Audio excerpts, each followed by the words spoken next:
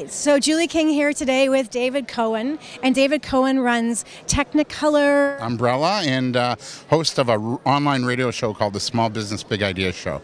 And so you're here today at the Small Business Forum run by Enterprise Toronto at the Convention Center, and you're going to be doing a panel at 1:30 today on Selling lessons from the trenches, sales lessons from actual entrepreneurs that are out there in the field. And selling today is a challenge, and people are a lot more careful with how they're spending their money, and there's a lot more competition, as you probably see in your business. So we're gonna give some really good juicy tips and strategies on how to be more effective when selling. That's exactly the type of thing I'm interested in hearing, because so much stuff is theoretical. But let's talk about in the trenches. If you were just getting started, what's the top 2 tips you would give to someone who's struggling online, offline, social media? Where do they begin? That's a great question. The first 2 tips is, number 1, know yourself. Know your value and what you bring to the table. How do you help people? And really get clear on that. And the other thing that's really important is know the niche market. Like don't cast a wide net, cast a narrow net. So go after a sector or a segment of the marketplace. And those are I think the 2 most important things you can do starting out. I think that's excellent advice, because a lot of entrepreneurs, they think, I don't want to turn business away, so they try to be generalists, and then they end up not getting customers. Exactly. Because if you focus on a niche, people are going to know you, and the right people are going to come to you, right? So I've got a friend of mine who does yoga, right? She teaches yoga. And yoga, everybody could do yoga.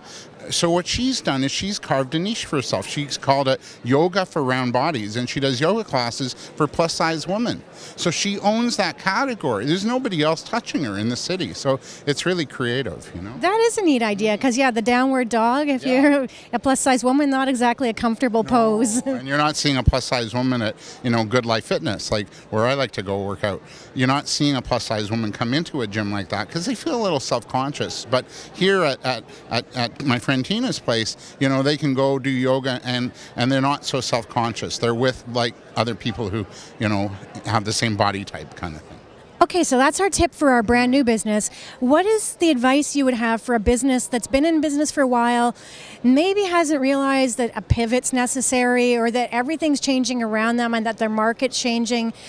What should that business be doing? Okay, I'm going to sound like a throwback, and I am. I think get offline, shut your computer down, and go mix and mingle, like coming to a trade show or walk around the town or go meet people or make calls.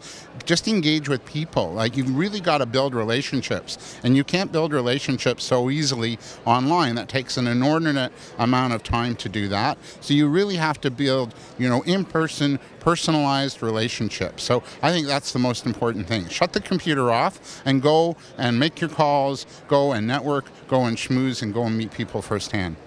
Okay, last question, and then I'm going to give you a chance to plug your online radio show. There was a study out recently, and there was criticism that the Canadian small business spends too much time on marketing and sales, and because they're disconnecting that from customer service, and they're not realizing the role excellent customer service and a focus on optimizing customer service can have. What do you have to say to that? Well, I think that's exactly true. I think customer service should be part of your marketing and sales strategy, so it's definitely integrated. One of the things that I teach, I do sales training workshops, one of the things that I teach and coach my clients on is to maintain that relationship after that sale's made, because your best client, your best source of referrals are the clients you have. It costs a lot of time and money to go get a new client. Nurture the ones you got, and stay close to them.